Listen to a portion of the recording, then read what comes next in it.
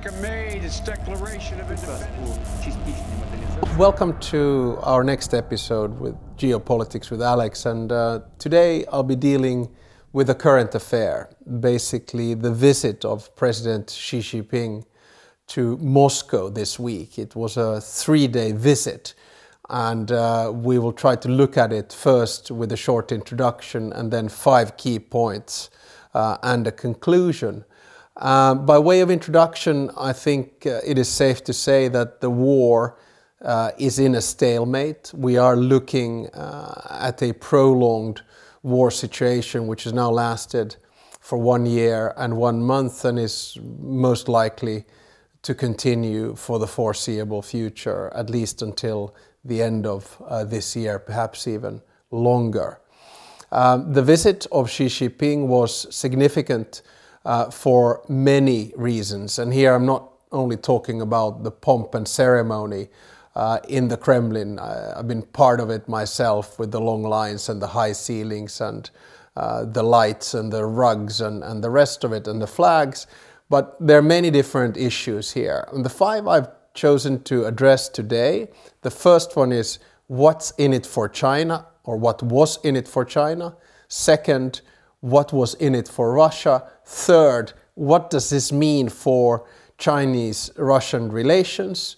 Fourth, what does this mean in the tension between the global West and the global East? And then fifth and finally, why is it important to look at it also from the perspective of the global South? I'll try to raise these 5 points before I then conclude. So here we go. The first point is on China. Now, China and President Xi Jinping wanted to frame this internationally and domestically into a peace mediation or peacemaking trip. I should add that this is his first trip abroad since he was re-elected chairman of the Chinese Communist Party. You will know and remember that China had put forward a 12-point peace plan, which of course in reality wasn't really a peace plan, but at least it created an image of we are here to mediate peace. There was of course an important event last week where China had mediated a peace or an agreement at least between Iran and Saudi Arabia, of course completely different in nature. But basically the message was that here is a superpower in the form of China, you know, being able to deal with international affairs and help out. But if we scrape the surface a little bit, it's very easy to understand that basically the political support that President Xi was given to Putin and Russia was there only really to cement this new relationship between China and Russia, where I personally believe that it's big brother and small brother, or big sister and small sister. I call this basically pro-Russian neutrality. So China doesn't want to go the full mile in driving and showing its support to Russia. It wants to remain neutral for reasons that I will address a little bit later, but nevertheless it is a pro-Russian approach. I think it's exaggerating to say that this nailed the relationship and it's all about being pro-Russia. It's more complicated than that. So basically Xi Jinping does not want Putin to lose because his biggest fear is of course that there would be then a Western-minded Russian leader which could potentially then isolate China from Russia and of course then from the global West. I think the moment was a little bit awkward for Xi Jinping because of course Putin had been issued an ICC, International Criminal Court, arrest warrant, and this doesn't feel very comfortable. So Putin is basically going and shaking hands of Putin, who's now following in the footsteps of, say, Milosevic and others in being called by the ICC. And in many ways, you could say that what China wanted to do was to get political leverage, trade leverage, and energy leverage. But very much, I think, senior partner and junior partner, unequal partners. And this will cement the relationship for a while to come. Here's where I come to point number 2. Okay, if China stood to benefit from this, both domestically, internationally, and with its bilateral relations with Russia, what's in it for Russia? Well, I think this was important for Putin. Obviously domestically, because he could, show that, look, the West might be isolating us, but I'm not alone. Here I'm standing with one of the great leaders in the form of President Xi Jinping. I mean, it went so far as to Putin sort of with his sly little smile, flattering Xi Jinping and saying that, well, I am actually quite envious of the success of China. Well, I mean, I'd be as well if I had had a similar sized economy in the early 1990s and I'd be lagging tenfold behind. But the bottom line is, of course, that he was trying to kiss up to Xi Jinping. And this is all for Putin, a transition and a shift of economy towards the East. You remember that Russia was partially dependent, of course, on trade with the West and certainly trade in the energy sector in the form of gas and oil. Now it has to shift those resources. Things didn't go as well as he probably wanted on this front, but nevertheless it's a clear sort of pivot to the East. Putin obviously was praising the 12-point peace plan of China. Why? Well, because in that peace plan, which is completely unrealistic, there's no withdrawal of troops, but there is a call for the West to end sanctions against Russia. I mean, it's a little bit like being in favor of, peace and all the nice things in the world. Obviously, he would support it. So in many ways, I would say that Putin got political support from Xi Jinping, but economically, there was no deal on a Siberia 2 pipeline.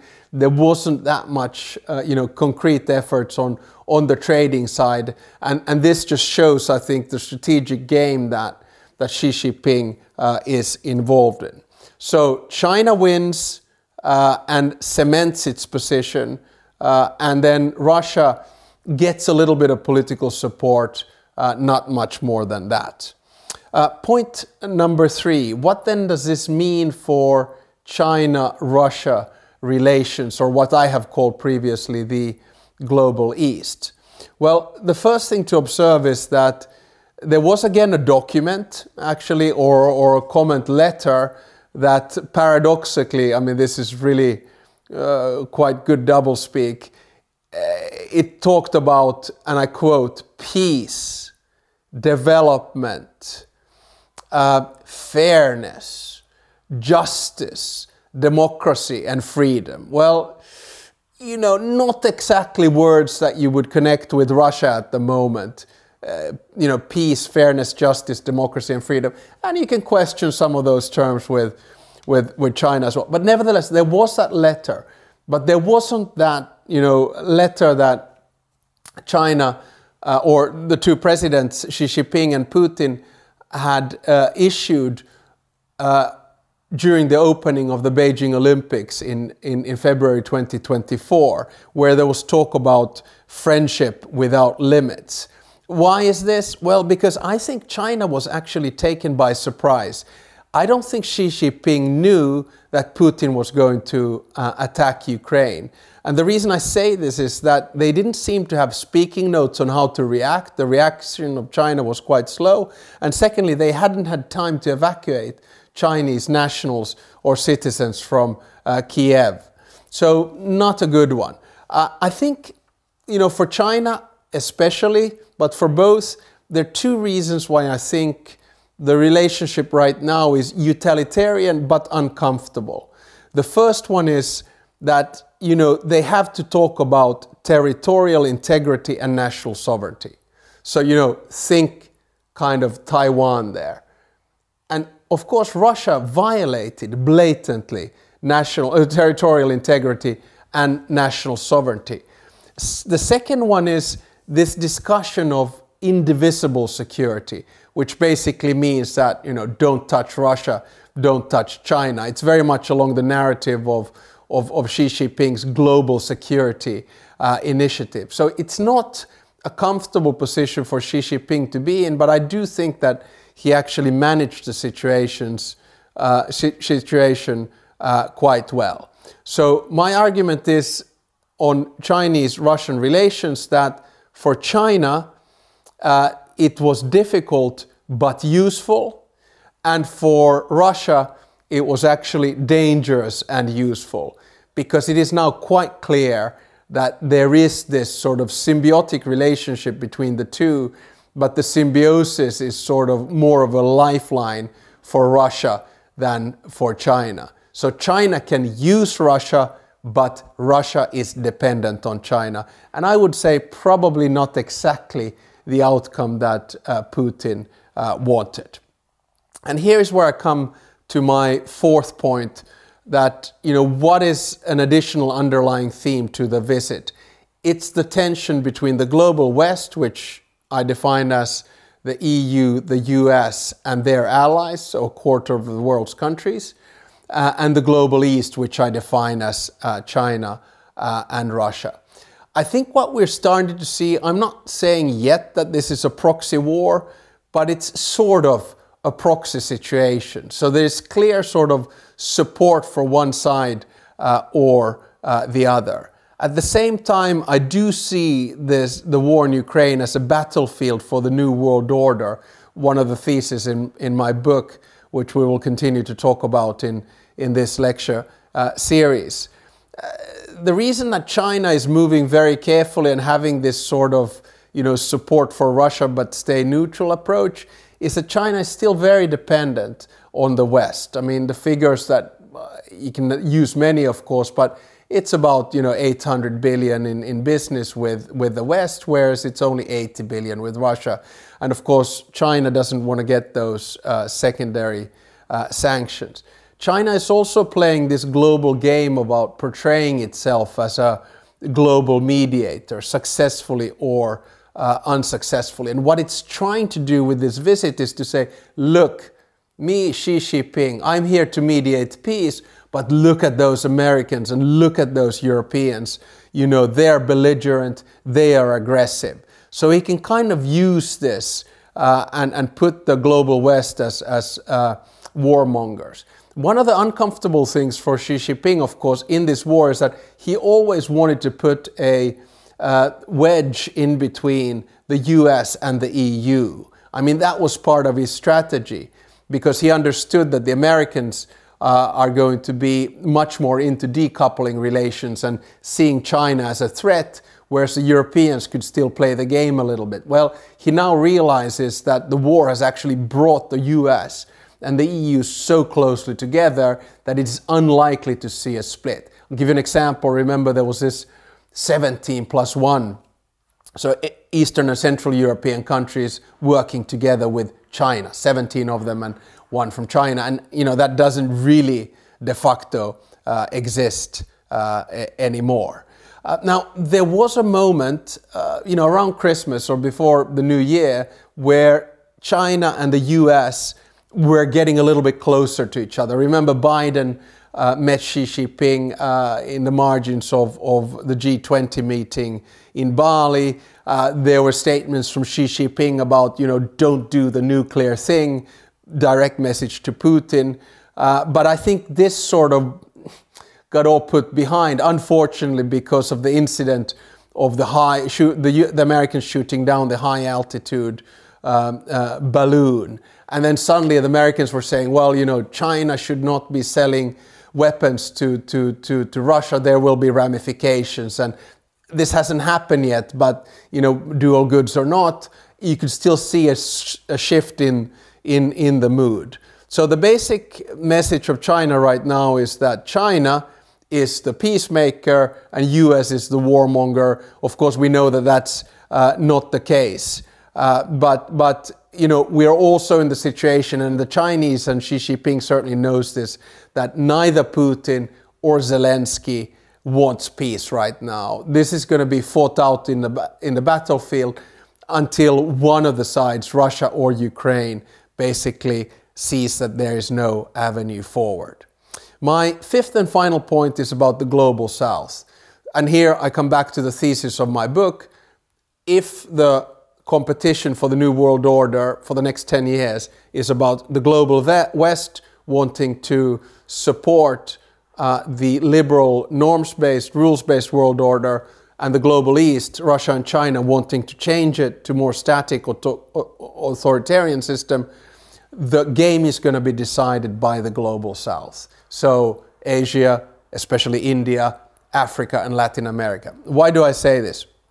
Now, I find it a little bit strange that the global South wasn't really mentioned in a lot of the international media discourse that we saw around Xi Jinping's visit to Moscow. But I think the Chinese and the Russians were trying to play to the global South audience. They have understood that global South is going to be the one that decides this. If there was a pendulum swinging between the global West and the global East, it's the global South which decides in which direction it will go. So, you know, China and Russia were playing to the audience of the global South. Now, I think the global South is, their neutrality in this situation is genuine. And I come back to the thesis that I've put forward before. Only 40 countries in the world have sanctioned Russia, and they're all from the global West. 0 countries from Africa, 0 countries from Latin America, and I think only 1 or 2 from Asia have sanctioned Russia. So the rest of the world is not as emotionally attached to this war as we are in the West. And here's where I come to the key point. The global West must understand that this is about more than only Russia and the global West. It's also about the global South and the New World Order. You see, the global East, Russia and China have understood this. And I don't think there's that much time to waste. The global West needs to up their game. And I'll come back to this in my conclusion, which is the following. I think we should be thinking about settling into a long war. This is not going to be over anytime soon. It is as much about the winner and the loser of the war on the ground as it is about the emerging New World Order. The old world order has died, so we have begun an era which can be, which is the post-Cold War era has ended. We have begun a new era which we haven't named yet. I think Xi Jinping's visit to Moscow was a strong message. It tilted the political support to Russia more strongly than it had done before. So now they're neutral, but on the side of Russia, if that is possible. And I think now the ball is in the court of the global West. How are they going to react to this new situation where we can clearly see a closer political alliance between China and Russia, and in the background this sort of game with the global South at the same time? So if I may give a piece of advice as a humble academic to world leaders, I think we're now in for a fight for the hearts and the minds of the global South.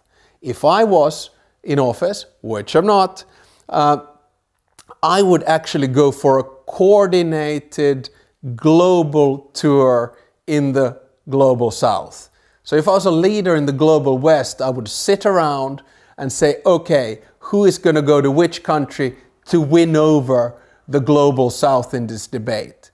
The time of arrogant, post-colonial, aggressive and moralizing foreign policy towards the global South is over, if, that is, the global West wants to win the fight for remaining and holding on to a norms-based liberal world order.